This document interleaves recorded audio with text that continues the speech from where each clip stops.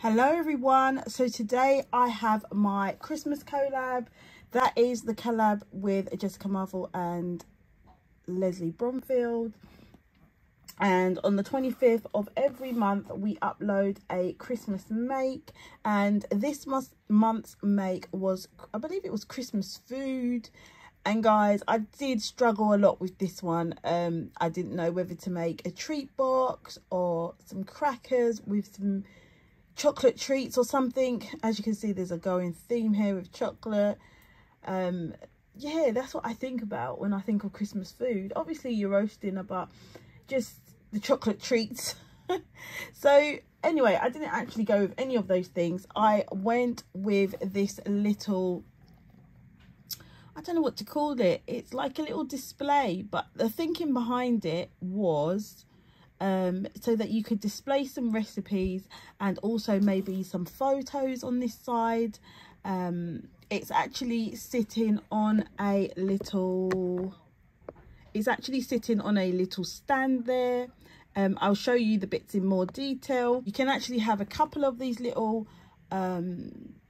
plaques, I'll call them, or recipe holders. So if I take it apart, you have your stand. Let me angle you down so you can see. So the different components. So first of all, I had this stand. To be honest guys, I could reinforce this stand a bit more. I've double cut this die. I actually got this die very recently. Like, I'll put a picture of the die in the corner just to show you. But yeah, I recently got this die. It's actually a card holder, but I thought it would be really good for this project. And then what I've made is these little card plaques.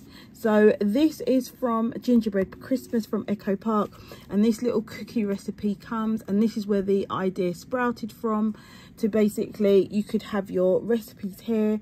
There's also a pocket at the top where you could put some more family baking photos, or just photos of you know, the bits and pieces, Christmas goodies that you make. And then on the other side it is plain for your recipe. You could also actually, let me show you it one side at a time. So yeah, so that's that pocket there. Then I've used some of the stickers like I do to make ephemera, by fussy cutting them out on some card. And then they also lifted up so photos could be slotted in there, just some little mini photos.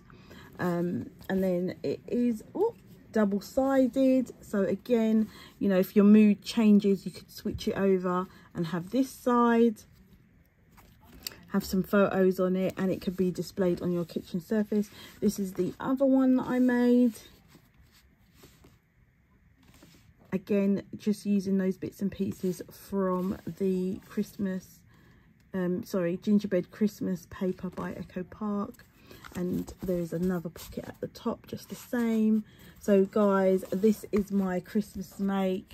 I think it's turned out actually really cute. I could even just have it in the craft room here, just on display.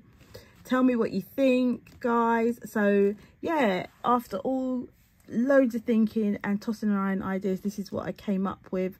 Tell me what you think in the description down below, in the comment section down below. Thank you for watching guys, and I see you in the next video. Bye.